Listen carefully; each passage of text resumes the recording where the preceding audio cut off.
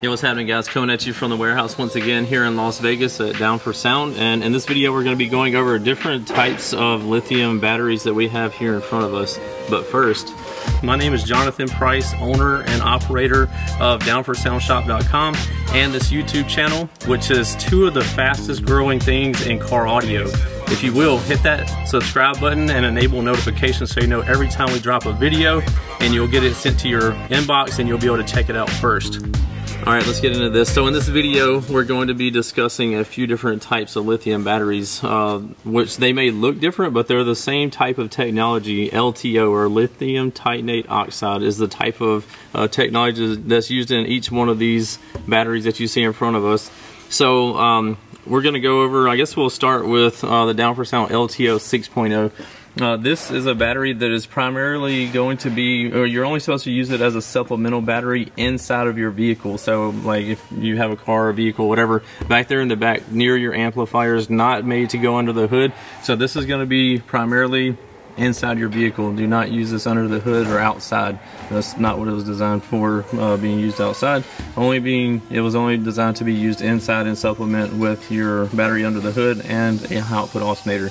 So moving on to the next style, we picked these up. These are the, people call them YenLong Cells. They're cells, and you can see right here that they're 2.3 volts each. This is what I run in the Tahoe. If you look at that battery bank in the back, I have a ton of these back there, which equates to, I think, like 580 amp hours. So I think that's how many I have, somewhere in there, 500 to 600 amp hours. So each one of these is 40 amp hours. So, and 2.3 volts. So very powerful cells right here. But the thing is, they come like this. So if you don't know anything about lithium batteries, you would have to, one, learn how to put these things together, and you would use these. They're called dog bones. You take one of these and you screw it down on the end right there, and you put these together in either a 5-pack, 6-pack, or 7-pack. So 5 of them is called 5S, and then you have 6S and 7S like configuration. Depending on what voltage you're wanting to run, obviously you would multiply your 2.3 volts times like 5, and you would get that voltage you would be running. When you do that times 6, you get a different voltage, but all the way up to 7, or however many you want to run, depending on what voltage you're wanting to run. But this is for your do-it-yourself people. If you're wanting to do that, we offer this now as well. These cells right here that you can put together yourself. These are usually used inside because you have a lot of like metal exposed here. If you live in a very damp climate or up north where there's a lot of salt and you had this outside, it would probably corrode really fast. So I would also use this inside as well, but this is a more do-it-yourself type of offering. So if you are a do-it-yourself person, then there's that. Moving on to the next thing is a titanate battery from Excess Power. You see it in a case that looks like a battery that's going to go under the hood because it's able to be put under the hood. This one specifically is a 14 volt model.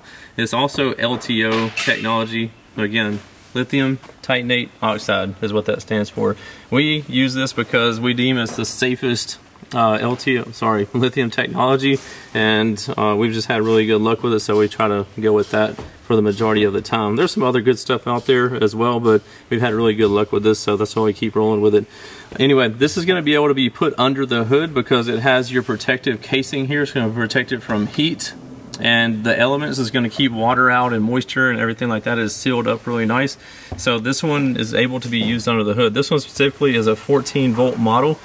You can get them in 12 volt, 14 volt, or 16 volt, and you would want to be able to charge it accordingly. So usually a 14 volt battery is going to be charging somewhere around 17 volts.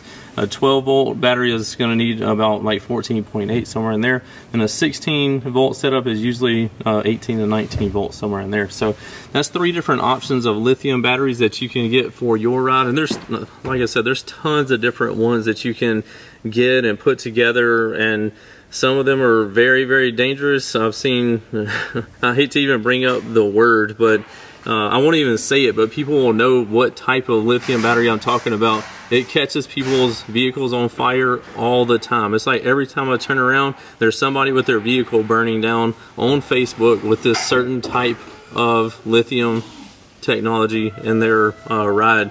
And you already know, I guarantee you somebody's gonna drop a comment below on what this lithium type is, because some people have good luck with it, but it seems like the majority of people, like, they have big issues with it. They don't and there's all kind of excuses like, oh, you didn't compress it right, you didn't this, you didn't that.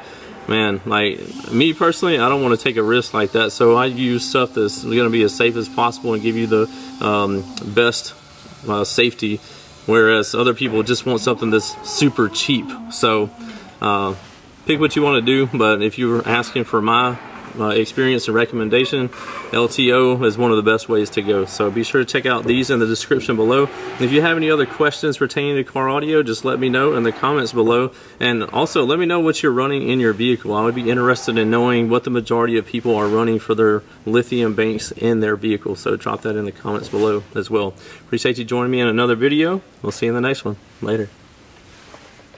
What's happening, guys? If y'all enjoyed all the hot content that you saw in that video, be sure to follow me on YouTube, Facebook, TikTok, Instagram under the Lifer Price, and also Down for Sound Shop on Facebook and Instagram. And don't forget Snapchat. I'm JPD4S on there, so be sure to check me out there. We'll see you in the next one.